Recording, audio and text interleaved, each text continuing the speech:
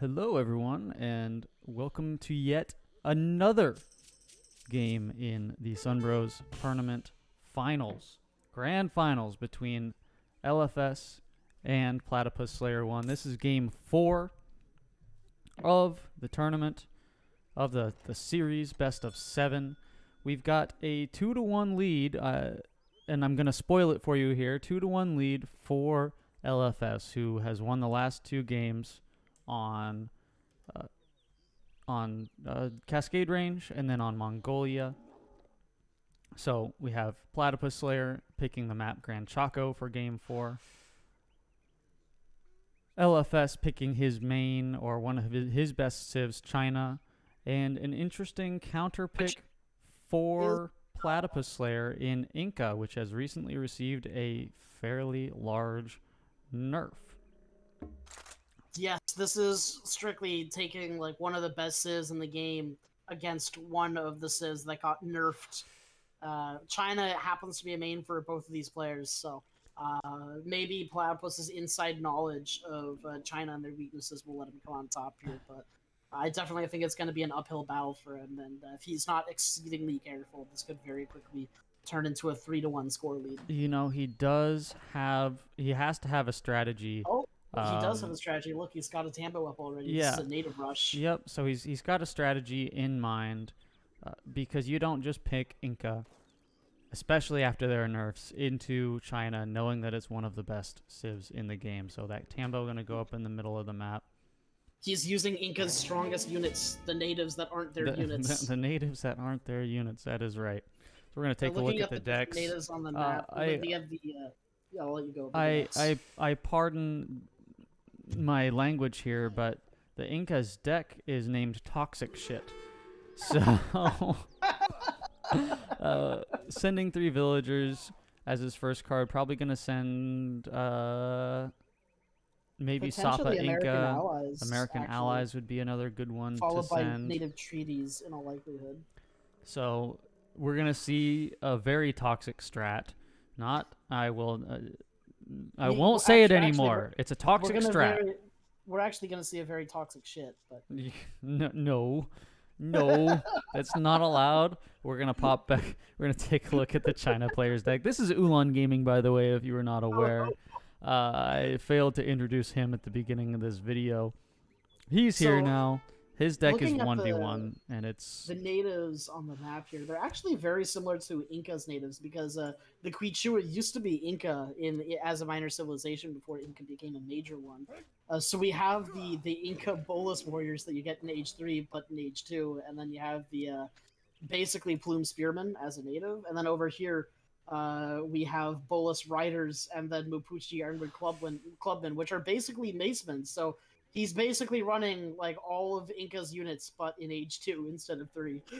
So it's going to be really interesting to see how this all plays out. I was right, there is American Allies coming as the second card. If the China player sees this happen, if LFS sees this coming, which I suspect he might, knowing that Plat has taken this trade post. Considering the only speck of blue on the map is a trade post, it's pretty easy to see coming. Yeah. So he's going to be going up with, I'm assuming that is the Summer Palace. Nope. Yes, it is. Sorry, he's aging. So aging with the Chief, Platypus Slayer is, and then Summer Palace for China. The Chief, is that the fast age up? Wagons. Nope, it's wagons. You get 2 builder wagons that can build anything except military buildings. He's probably going to get conchas with them, or maybe more tambos as well. Pardon the interruption. I am back. We have a second tambo coming up, and then a third one. A second tambo coming up on the Mapuche. He's got the native allies that have arrived. And native embassy has been built as well. He's probably going to ally with the Zapotec. I'm not entirely sure which one he'll go for. Oh, he's already picked. Zapotec. Yep, Zapotec. So yeah, we're going to get... Wow, he's going to get a huge shipment of units once he ships native treaties. So as soon as he hits Age 2, I imagine we'll end up seeing him get a very significant Age 2 early push against a China player who really looks like he's focused on eco right now. Has sent northern refugees followed by 700 wood. So Conjas in the market going up from Inca. We have 700 wood, as you said, coming up. Oh, this is a classic LFS thing. So he's making little walls with his. He's making little boxes with his walls, and I've seen him do this with British longbowmen before. What he will do is he's going to use this as a way to basically monocomp archers. He's going to pick something long range, and he's going to run around, and he's going to shoot, and as soon as the counters get on top of him, he's going to disappear into these little boxes here, and then shoot while the enemy can't fight back. This is a very classic LFS thing to do. He's done it against me before several times. It's so he's obviously going to be expecting that the rush is here. And turtling up as unfortunately we see a villager get stuck on something. I don't know what that villager is stuck on. He's just kind of hanging out, stuck on a hill, and not building anything. Oh, here comes the push. 600 wood now coming in. 4 China players still focused entirely on eco, going to be building up those walls. 8 and attacks. Here is the rush. Yep. So we will see exactly what happens here. Consulate going up and a War Academy going up for the China player here in the back. But right now has no military units to speak of except for the Summer Palace, which will be producing units. Let's hop over to him. Is about 3/4 of the way done with the standard army. Immediately, LFS is what are these called? Villages, sorry, are being sieged down. Taking no time trying to pop. His opponent is Platypus Slayer, and 38. Look at that, because he sieged that village, it's stopping the Summer Palace army from going out. And just like that, yep. China is housed. 33 out of 30 unit pop. Going to be essentially ignoring this pikeman. Okay, nope, never mind. There it goes. The pop of Step Riders does come in because it had already been selected. Village going to be going down again, I would expect. He's fully sacrificing his entire mass on this village. No, he's not. Okay, he's going to turn around and fight. We're going to pop over to his perspective real quick, see what is happening. He's sending Chimu runners behind this, training the Huaminka. I'm going to pronounce that wrong. Here, and ends up wiping the force and again going to siege a village down, completely avoiding, ignoring the Chukunu that are there. Now we finally see a pop of irregulars to try and deal with that, but the reinforcing batch of units is coming in. The Chinese monk is going to go down. Bruce Lee, sorry, you cannot fight that one. And China's looking like it's in a pretty bad spot right now.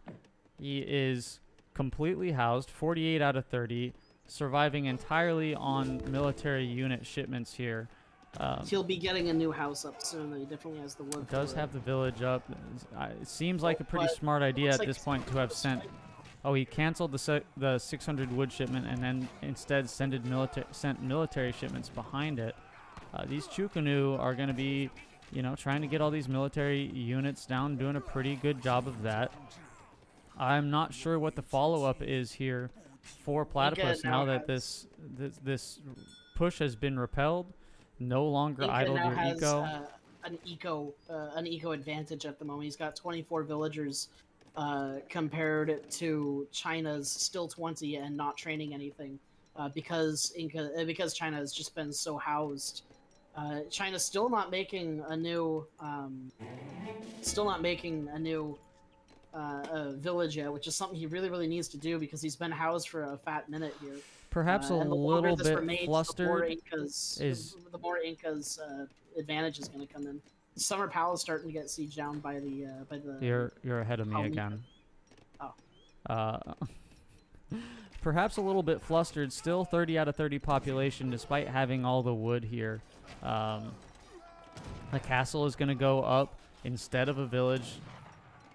There's the Summer Palace getting sieged down. The Chukunu are going to be attacked, I guess, by these I don't even know how to pronounce those. I'm gonna not. Quechua. Oh, which units? The Quechua. Huaminca.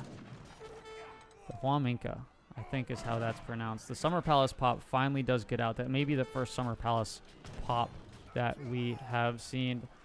Bison feels bad rooting for Inca native rush, but it will even the series. I'm not sure that this will even the series. I mean, this rush it was good, but the China Turtle has proved to be able to hold this off, and there's not much of anything behind this for the China player. Have a heavy eco lead. I don't think China has even started making villagers again.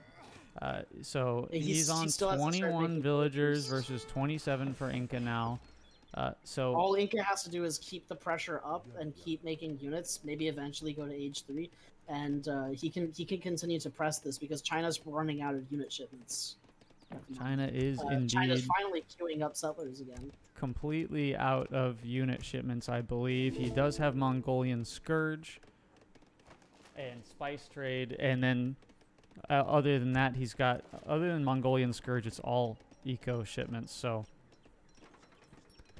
he's going to have to get to age 3 if he wants to do anything. Unfortunately, he has been entirely turtled in, Inca players forced the walls up. Sieging the village again. You are again ahead of me. I guess I'll speed up a little bit as these lightning warriors going to come in and try and, you know, still being housed. The pikemen going to come and force these units off the village and not going to get the village down. So that is a huge... 277 HP left. Oh, that's sad. 277 HP. We'll see if LFS wants to repair that. I imagine he will, because he is currently very close to being housed yet again. Meanwhile, we're going to hop over to the Inca player, Platypus Slayer, who is also running short on unit shipments in Age 2. Neither player really has much in the way of eco. Plat going to be focusing his entire eco on food and wood. Coming back in, the village did not get repaired. Let's see if this siege does it. Yep, the village does go down.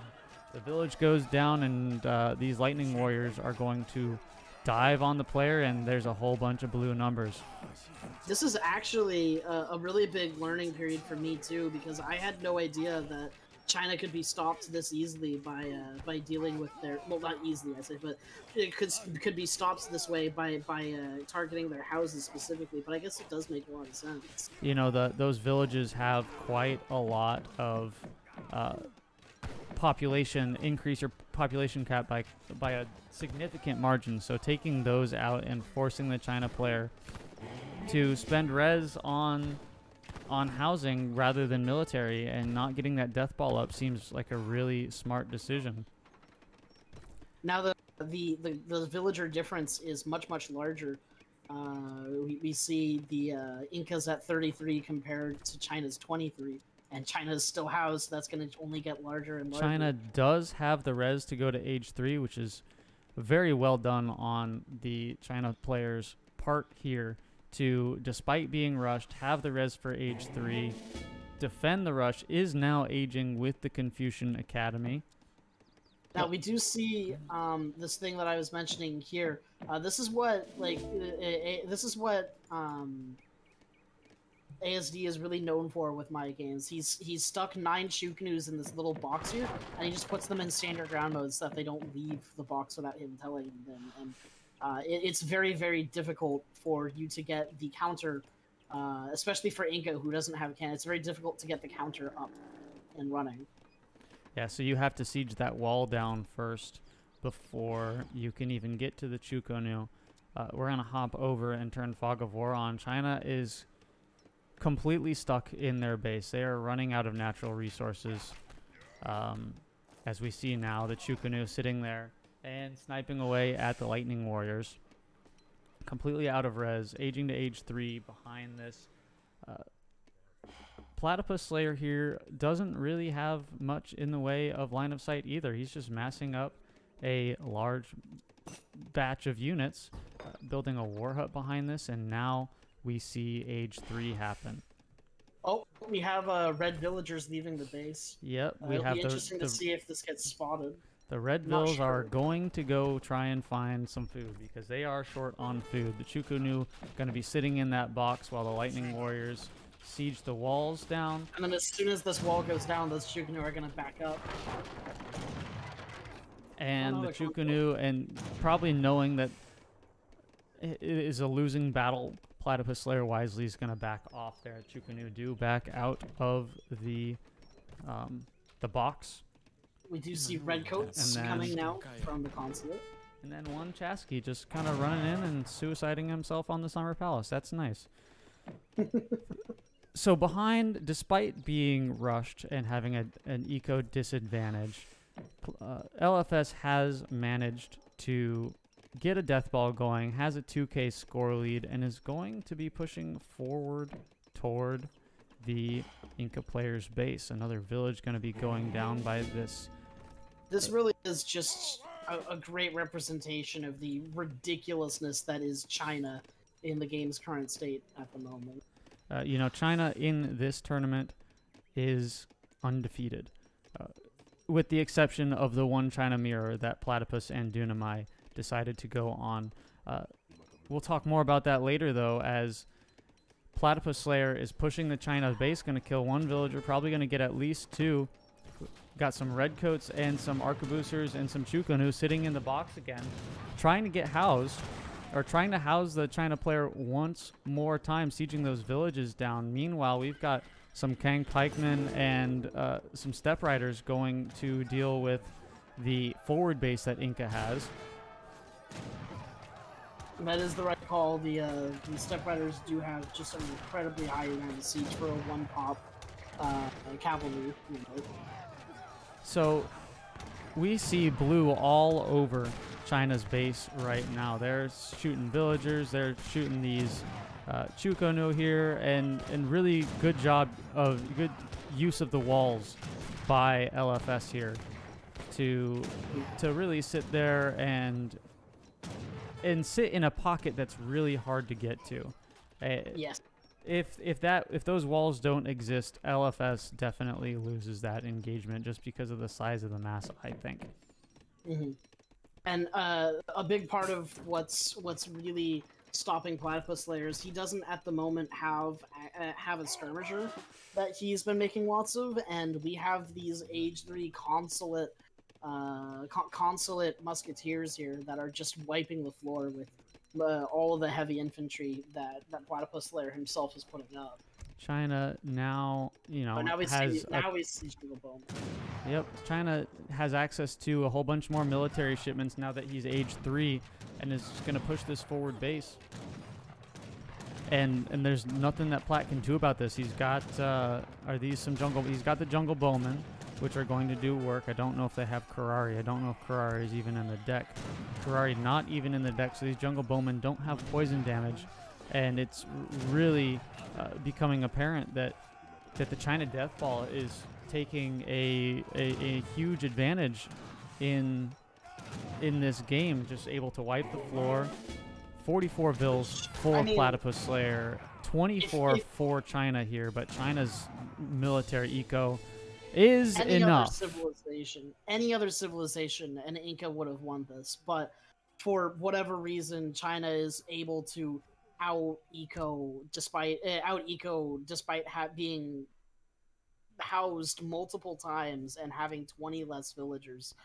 China is just really one of the most ridiculously good civs at the moment in this game, and there's no contesting that. Yeah, 25 vills versus 40. Yeah, China made, after the initial rush, China made 5 vills and lost 1 over the rest of the series, and still was able to get age 3 and get those shipments. And you're right, China is just a massively, monster. Yeah, it's a monster of a civ. You look at military unit population, I guess military unit count is better, because most of Incas were natives. And you just see the mass just go and build and build and build, and then LFS just ends up the death ball gets to a critical mass, and that is the game. We're going to take a look at idle villagers really quickly. Yeah, so all the idle villagers for China, and yet still was able to get to age 3, get the death ball, get the shipments with the summer palace, and just end up wiping the floor. LFS now takes a 3-1 series lead in this best of 7. He is on game and match point for this series, about to take home the Kenny Powers role that is given out by the Discord. If you liked what you saw, give the video a like. If you want to see more, subscribe. If you want to join the next tournament, subscribe or join the Discord, link in the description below.